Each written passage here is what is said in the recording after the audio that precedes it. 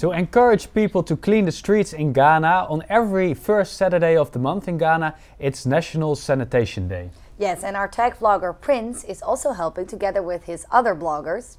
So Prince, why is it that National Sanitation Day is so important? Yes, we are fighting to also get a place, when it comes to clean cities across the world. And we believe that by setting up this day, it creates the opportunity for everyone to get involved, to making sure that our cities are clean. Okay. Hey, and Prince, you are part of this whole group called Blogging Ghana. Yeah? What can a group of bloggers, what can they do? Yes, so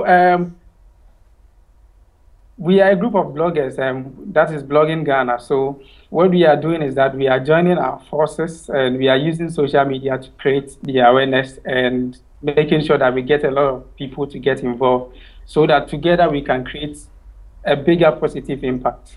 What kind of social media events do you create to get people together for National Sanitation Day?